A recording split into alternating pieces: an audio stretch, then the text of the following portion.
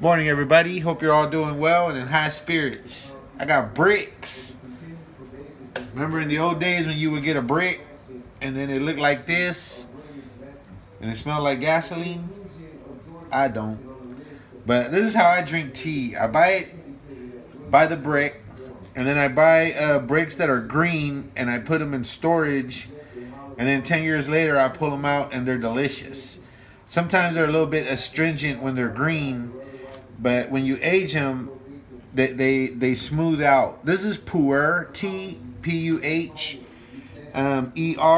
or P-U-E-R. And so what I do is I take it and then I put it in this little holder. And mind you, a connoisseur would probably do this a lot different. They would get the water temperature exact. They would, you know, they would time how long the water steeps. But this is how I buy it.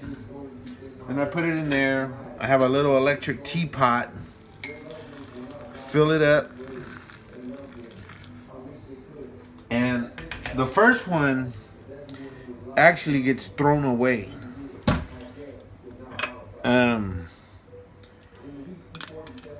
So let me throw this out. You don't got to move the camera. Just keep it where you're at. Right.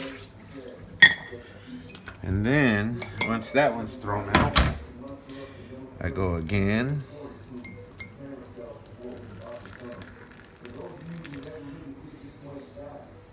I kind of like it at that color.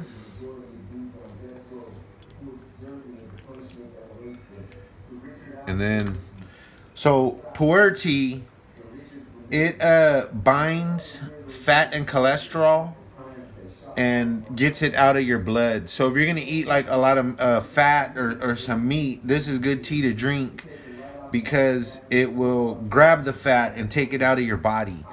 A lot of other people drink tea as a weight loss, but that's because it has caffeine.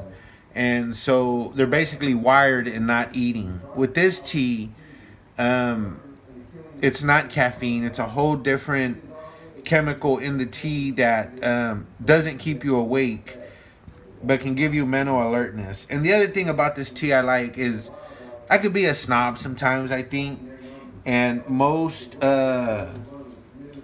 teas have a shelf life. You can't keep them for too long. But this kind of tea right here, it can create a vintage. It's aged. And so you might find a 50-year-old Puh-er Tea that's $20,000 for a brick like this, or even $150,000 for a brick like this. This one was not even 1,000, not even 500. So that's a cool thing about these teas, is that you can get vintages and grow with it. Anyways, I'm gonna go cool this off because I got some water on it. I don't want it to get mold. So have a good one. Enjoy your day. If you get a chance, check out some Puh-er Tea.